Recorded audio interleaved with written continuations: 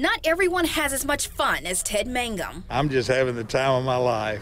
His supersized, street-legal red radio flyer wagon grabs attention wherever he goes. Even driving down the interstates is a lot of fun because people are honking and waving and taking your picture, you know. From one end to the other, the end of this all the way to the end of the radio flyer, the owner says it's about 20 feet. Mangum says it took 13 months, $8,000, and some emergency equipment to put it all together. It's built out of an old ambulance, and I cut the whole body off the ambulance, the motor and the siren, and all the running gear is still what came out of the ambulance.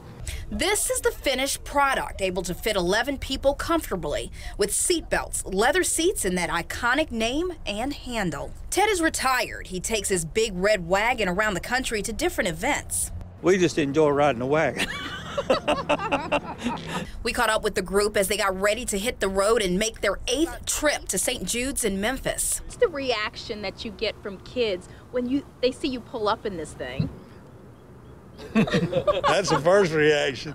Then they want to get on it, and they want to ride. They're all happy, and they can't wait to get in line to get on board.